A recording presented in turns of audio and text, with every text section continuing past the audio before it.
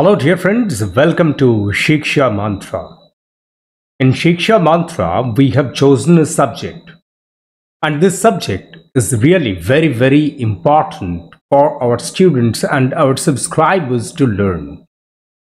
Now obviously, you have looked at the board that's there and you know that the subject that we have chosen today is obviously regarding clauses. Yes, dear friends, why I have chosen clauses as my subject? So let me discuss it first. Actually, what happens when we ask our students to find out the types of clauses, they get confused. They get confused because of the linkers. Most of the times they consider the linkers very keenly and associate them with a particular clause. So whenever there is the clause, if you consider when, if they find a clause with when, with the linker when, they consider that it's time. As it's speaking of time, obviously this is adverbial clause or adverbial clauses of time. And this mistake they continue for a very long time. And it's very difficult for them to get out of it. So today, we are going to discuss how you can apply very common senses and how you can use some easy tricks to find out the clauses very easily. But you have to remember, dear friends, that the same linkers can be used in different clauses for different purposes. The linkers are not the only thing to find out the clauses. Rather, you have to use some tricks and you have to find out the clauses. So let's begin our discussion in details.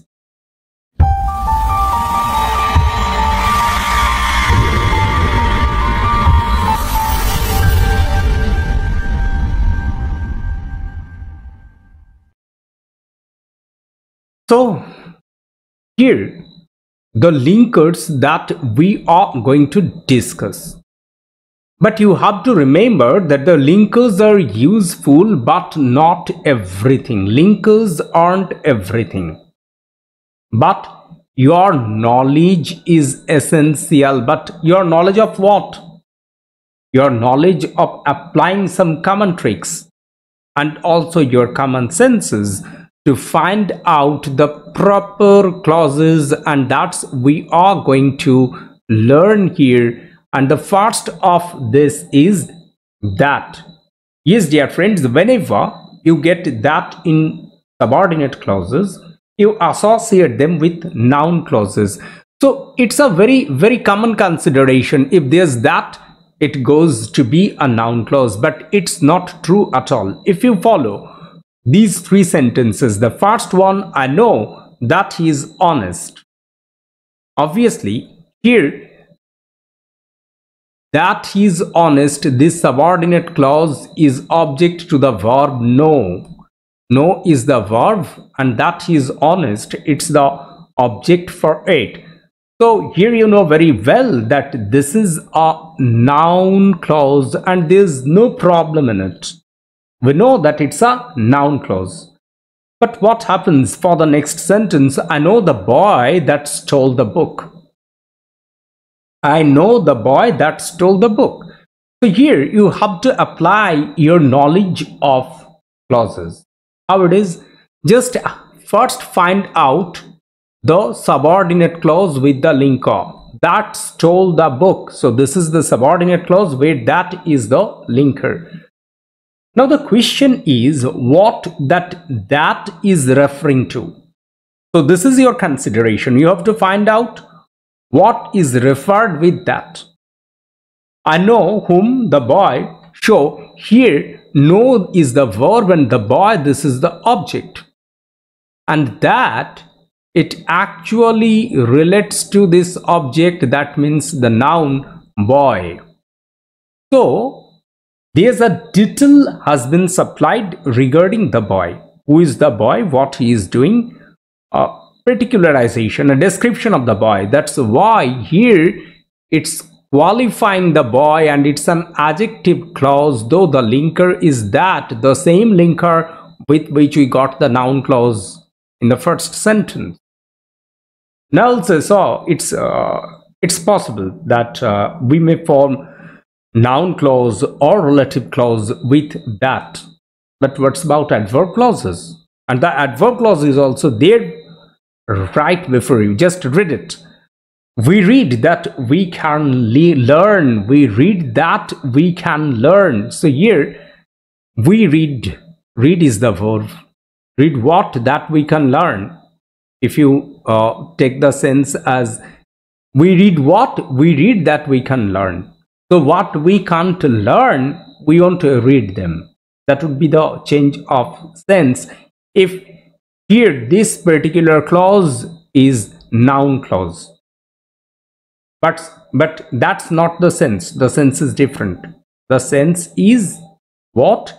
We read for a purpose. And what's that purpose? The purpose is that we can learn. So this is modifying the verb read for purpose, and it's an adverbial clause, and you know it. We call it adverbial clauses of purpose. So the same that is used to form three different clauses. You have to apply the trick, and we are going to discuss the trick in our next part. First, let me introduce you properly what we are going to learn here, and after that we'll learn the trick. So here we are using where, another linker which mostly get associated with, it gets associated mostly with adverbial clauses, because where, that means it's related to place. I know where he lives now. So I know, this is the verb, and that's the trick, dear friend. You have to catch the verb. If you catch the verb, you'd get everything. You know how to find out the object of a sentence, how to find out the adjectives, and how to find out the adverbs if you haven't learned them yet. I have a detailed discussion on it, and I have put the links in the I button above. From there you can check them and you can very easily learn how to do it. But the trick is catch the verb, and when you catch the verb and ask the verb what, will get the answer where he lives now. So it's being used as a noun, that's why it's a noun clause. But why it's a noun? Because it's used as an object of the verb know. So where he lives now, this clause is being used as a noun, as the object of a verb. That's why it's a noun clause. And for the second sentence, I know the place where he lives now. Look, the same sentence, only the place this noun is added here after the verb, and where he lives now, it's qualifying the place. Which place? Where he lives now. That's why it's qualifying a noun, and it's an adjective. And being an adjective, obviously it's an adjective clause or a relative clause that's qualifying the noun, place, and with where we get a relative clause. Now what's about the adverbial clauses? It's very simple and you know it. We shall go where he lives. So here the trick is catch the verb, and where he lives, obviously it's qualifying the verb go. So as it's qualifying the verb and it's speaking of a place, so it's adverbial clause, and obviously it's adverbial clauses of place. So that's the very simple trick. But we have to proceed our discussion further with some more examples so that you can understand it better. And this time we have chosen when or the time. Yes, dear friend, I know where, why. No, there's some mistake. I know it must be, I know when he will come back. I know when he will come back. So here I know when.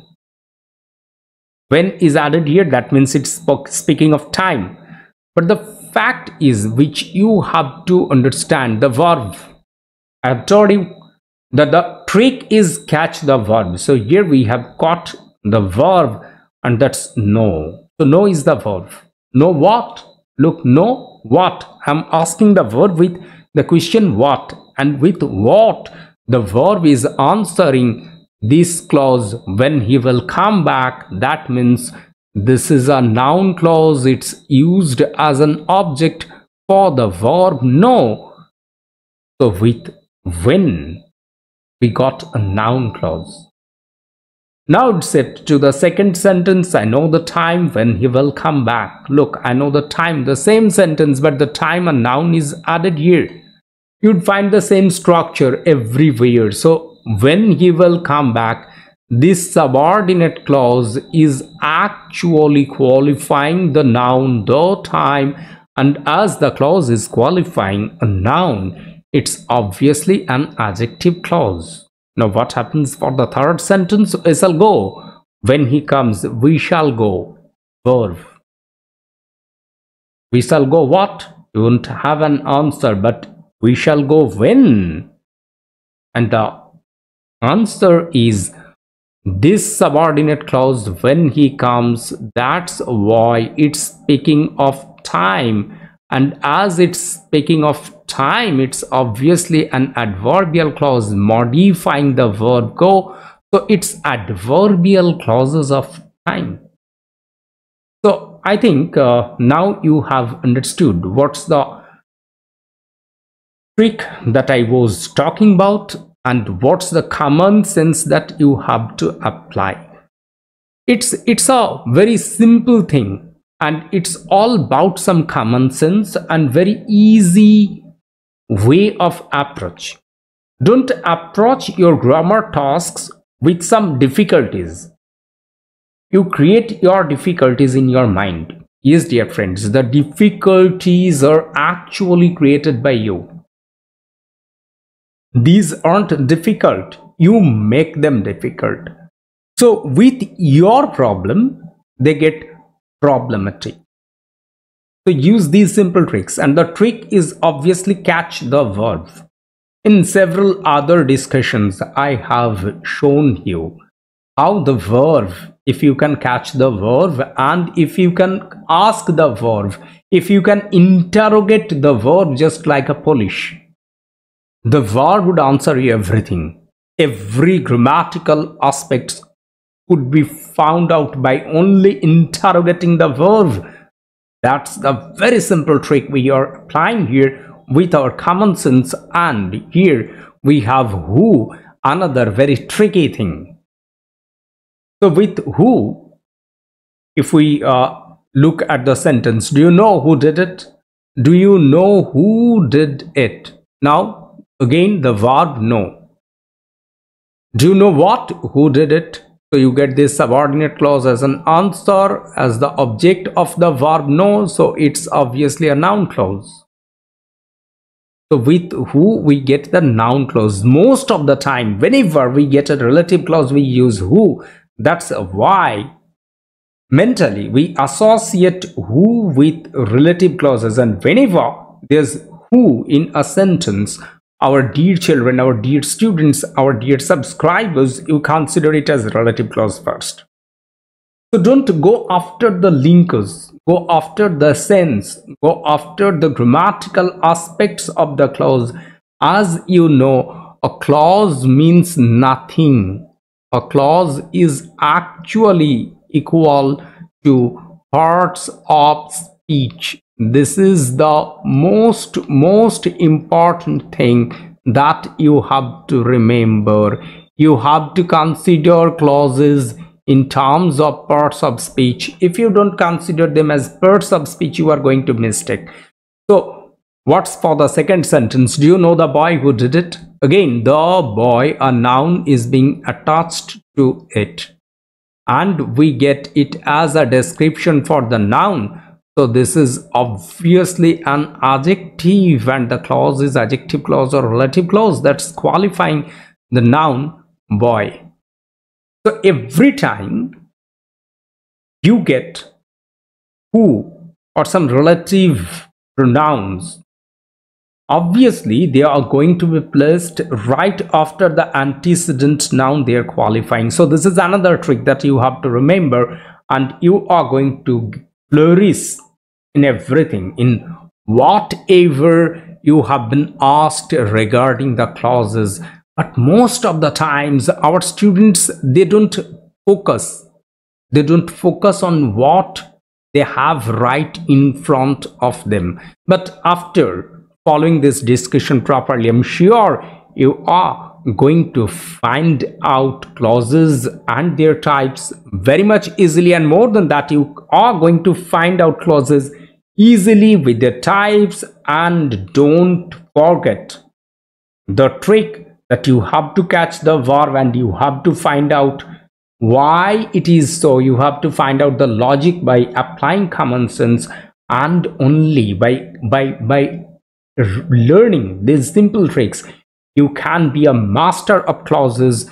That's it for today.